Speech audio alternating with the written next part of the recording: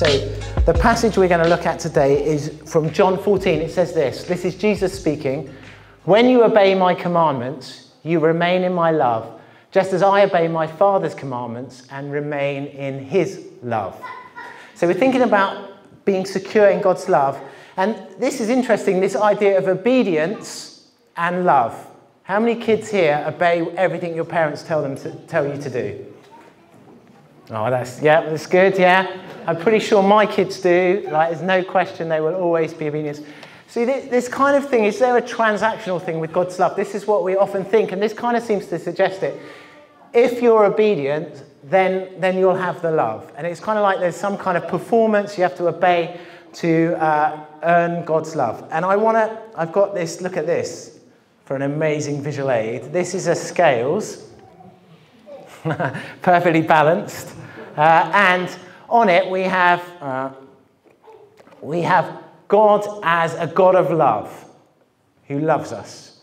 And on the other end of the scales we have God as the judge, who is judging us. And we can have this sense of these two elements of God that we can find quite contradictory. And we might look... Actually, I'm fairly sure this isn't going to work unless I put this into the stand. We can have this idea of God as... that he's quite judging. This is how he relates to us. He's judging what we're doing. He's looking, are we obedient? Are we living up? So we can feel maybe if we're reading, and especially maybe we're reading the Old Testament, we think, oh, God was really judgy. He's always like smiting people and things like that. And then maybe we think, well, we need to balance it. So let's look at the New Testament a bit, and we'll do some emphasis on this.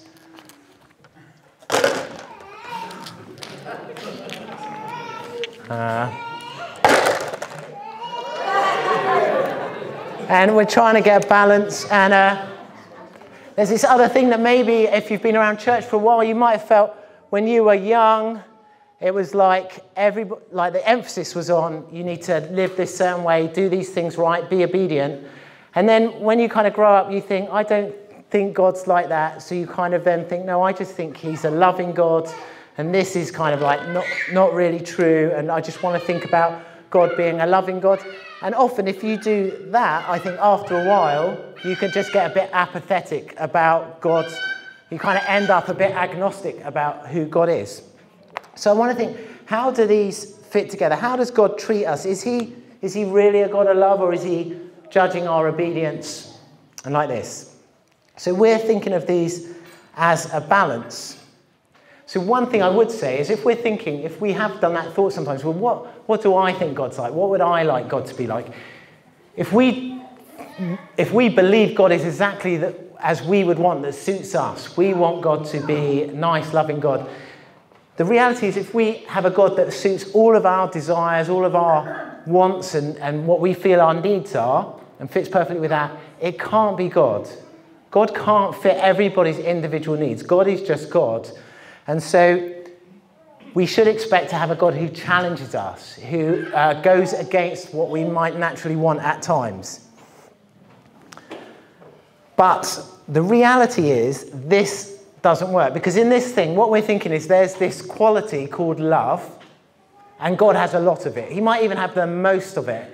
And then there's this quality of kind of being judgmental and judging, and God might have some of it or whatever. It doesn't work like that, because God is fully both. Emmeline, can you come and help me? Because I'm just going to drop these again. Can you take some of the marbles and put them in this bag? Actually, hold the bag with one hand, and then you can grab those ones, because if you don't grab them at the same time, it's all going to go. There we go.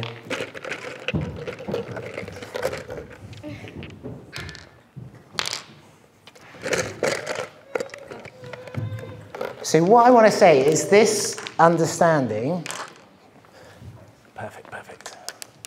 Wonderful. Wait, I need you just to say... This understanding doesn't work. This is wrong. But the problem is I've given you a visual aid, and we're such visual creatures that you are not going to remember what I said, but you're going to remember, do you remember? It's like a scale. So what we need to do is do a stronger visual aid about why it's not right. Emmeline, can you kick it over? Go on, just go crazy. No, not hard enough. Okay, fantastic. Right, and actually,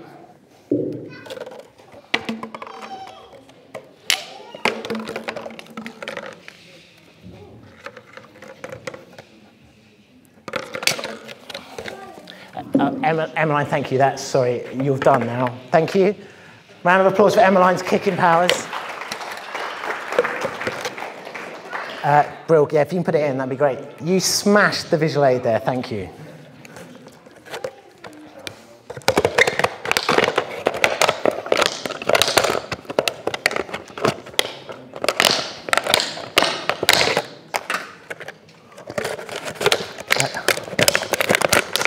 I hope this works.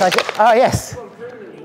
So this is better understanding what God's like, because God is both fully love and fully righteous judgment. So there is no external quality where God is has some of that or most of that. The definition of love is found in God.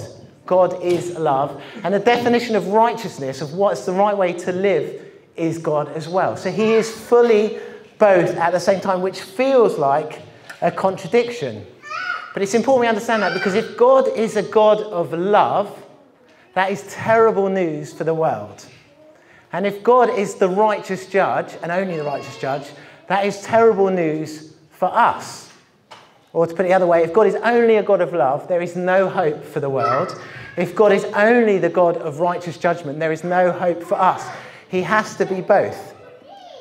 So you think about it. Think about, if we want to say, well, I think God is just all loving, all accepting, all forgiving, is there anybody anywhere in the world right now doing something that we think God should be angry about?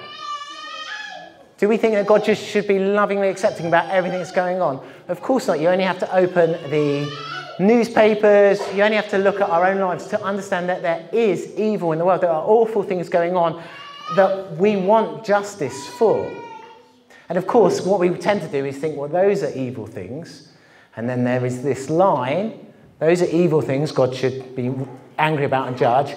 And there's this line where God should be loving and forgiving. Oh, and look, I'm on this side of the line. In fact, this side of the line is just where I am. And even if I move a bit towards evil, it was only a little bit of, stationery from work, and that expenses claim, I kind of balance stuff out. Even if the line kind of moves with us, that's what's always going on. And of course, if God is perfectly righteous, then anything is bad. So if it's love and everyone gets off with everything, that's bad news for the whole world. In fact, if you read the Psalms, the psalmists are often, they don't think of judgment as personal, they think of it as the world system. And they're saying, God, won't you come and judge the world? Please come and judge the world, because there's so much evil in the world. We want you to sort it out. So we want that, but then also when we realise that judgment is not good for us, then we think, no, but I want a God of love as well, because I know there's evil in me. I can't be judged by that. So we need both things and how they fit together. And look at the rest of this verse. It says this, obey my commandments to remain in my love. And I've told you this so that you'll be filled with my joy. Yes, your joy will overflow. Obedience and even the love is a means to the end of discovering what it is to be fully alive, to be fully human, full of joy. And that's what these two aspects of God are doing, that God is perfectly the righteous judge and perfectly love, and they come together in Jesus to save us. So Jesus goes to the cross. He comes and lives, God comes and lives as a human being, experiences the whole range of human emotions and human condition, is tortured and executed, and it says that all of our wrongdoings were put on Jesus at that point. And so God is a perfect righteous judge, and he carries out judgment on Jesus. So there's a whole thing about, do you remember the earth is covered in darkness, and Jesus says, why have you forsaken me? God's turned his back on Jesus. That is judgment coming on Jesus. But it's because of love that Jesus does that. He comes and does that because he loves us so much. He wants to take our wrong stuff away from us so that we can be restored to relationship with him. And so what you have is God's love. He comes as Jesus and he dies for us, and then God's justice. So at judgment, you say, look, all these things you've done wrong, there needs to be a punishment for that. And Jesus says, but I've paid that punishment. And if we're going to be righteous, we can't take payment for the same thing twice. It's already been paid, and I've paid it. So as we move towards thinking about the age to come, sometimes we can think, well, am I saved? Am I going to get into heaven? Am I going to get to go to the age to come? If you are in Jesus, judgment has already been passed on you in Jesus. It's already been passed. Because these two things, God's love and God's righteous judgment, come together. And it leaves us in a position where we realize that we are sinners worthy of judgment, which makes us humble. But then we realize that God loved us so much, he would do all this stuff. He would die for us, which makes us feel amazing. So we're in this place of humble but emboldened in God's presence.